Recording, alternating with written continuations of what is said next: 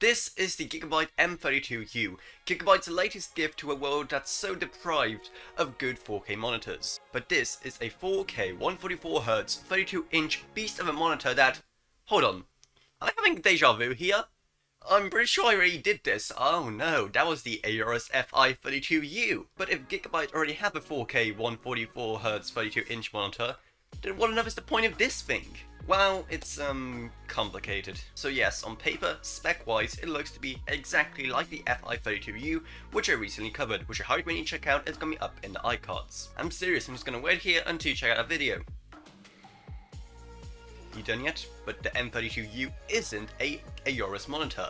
Rather, it's just a Gigabyte one, which just means that it's less gamery in appearance, for one thing, but also it's supposed to bring the M28U, the other Gigabyte non-Aorus 4K 144Hz display, more in line with the amazing Aorus line of 4K displays. Because while the M28U was a pretty good monitor, pretty much any monitor that can do 4K 144Hz is a pretty big win in my book, the brand new line of Aorus 4K displays made it kind of obsolete. And seeing how apparently it had so few features of note, that the best tagline that Gigabyte could come up with was the world's first KVM monitor. Wow, that sure sounds exciting, huh? And while they kept the same tagline on this monitor, they at least tried to make it more competitive, so now feature-wise it's pretty much identical to the FI32U. It brings up the display to 10-bit compared to the 8 bits of the M28U, and also increases the brightness of the display. So what exactly makes it different from the FI32U?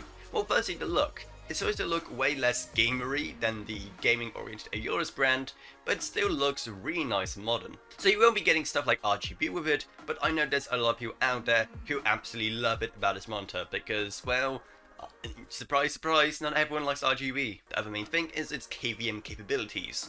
While the FI32U and other monitors in the Aorus 4K lineup can already act as KVMs, this one does have a few extra USB ports to make it more so. And when it comes to differences, that's about it, unless you really care about the fact that the Gigabyte model has speakers unlike the Aorus one. But let's be honest, most of us will be using our monitors built-in speakers anyway, so it mainly comes down to what you want your monitor to look like. If you want the whole gamery Aorus aesthetic, then totally go for the FI32U. But if you want something more grounded, or if you just want better KVM capabilities, well, now we have the M32U as well. But if you want to buy any of these Gigabyte monitors, then our Amazon associates links are going to be down in the video description below. If you use those, you don't pay anything extra while we earn some money, so it's a big win-win. If you want to help support the channel in other ways, then maybe consider subscribing, because according to YouTube stats, only around 3% of people who watch my videos are actually subscribed, so subscribing would go a long way.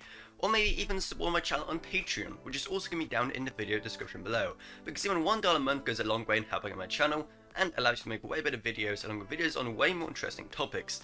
I'd also love to thank my existing patrons, Gavin Burns, Ryan, LKB, Meg Sumner, Shane Allcroft, Landby, and Common Gauge Clothing. Thank you guys so much. Then you're also going to find our Discord server if you want to talk to me or us or this or whatever else really. If you have any tech questions or you just want purchase advice, join us, it's awesome.